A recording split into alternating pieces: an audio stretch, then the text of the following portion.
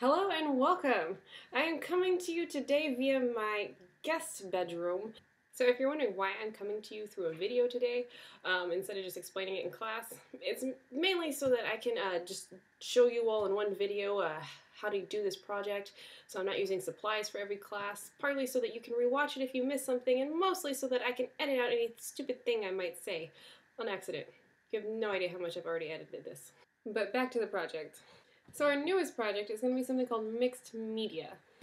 When we refer to an artwork's medium, we are talking about what the artwork is made of. So acrylic on canvas, or oil on canvas, or metal.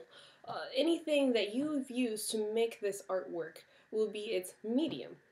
So when we're talking about mixed media, all we're saying is that there's multiple media inside of it. So there's maybe acrylic on canvas, but there's also yarn and metal or paper, chalk, dog hair, fabric. Yeah, that's all I see around me right away that I could put into an artwork. So how do we go about mixing media? Well, hopefully I'm showing you some examples of mixed media right next to my head over here. But basically what we do is we come up first with an idea, a theme, a subject, something that we want to say inside of our artwork. Once we have what we want to say, we need to go about thinking about how it is we want to say it. This is where you'll outline your project, rough draft of sorts. You'll come up with your idea, you'll lay it out, and you'll decide what is working toward your theme and what really isn't mattering. And lastly, you will be looking at the principles of design and the elements of art. The elements of art are what you're going to be putting into your artwork. The color, the lines, the shapes, the textures. Mixed media is great for textures. The principles of design are going to be how you take those elements and put them onto your paper. Are they going to be balanced? Are they going to be unified? Is there going to be a contrast? All those things you have to think about and plan ahead for so that it doesn't end up just being kind of a jumbled mess.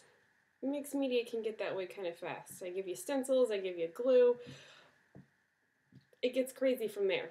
So once you have your theme, and once you've got your principles of design and your elements of art all laid out in your rough draft, then you get to start gathering your materials.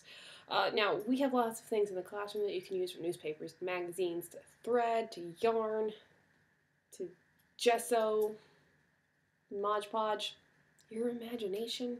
You can bring a number of things from home as long as you have some way of attaching them to the piece of paper that we're going to be working on. You can bring guitar picks, book pages, sheet music. I could probably bring sheet music. I think I know a guy. And if you're still not sure how to tackle mixed media, do not fret. I've got a couple more videos coming out that'll show you some different techniques about it, hopefully give you some starting points to start on your own projects. So, when is it due? Well, February 17th. If you think about it, 16th is going to be a day off for you guys. The week before, I will be gone the Thursday and the Friday. So I'm going to make it due that Tuesday, the 17th. That gives you nearly 2 weeks to work on this. With that much time to work on it, and with a lot of dead time that happens in mixed media where you put one thing on, then you have to wait an entire day for it to dry, I'm going to be assigning a second project that will be due February 20th. Now, I'm not going to assign this one just yet because I want you to get the hang of mixed media first, but be on the lookout for project 2. So, objective for today. Get started on the mixed media outline. Now, you don't have to finish the mixed media outline today. It's due Wednesday, but I would like you to get started on your theme. Get some ideas, sketch them out, see how they look, just work on that. If you can get that done today, you'll be set for the rest of the project. Now go art! Art!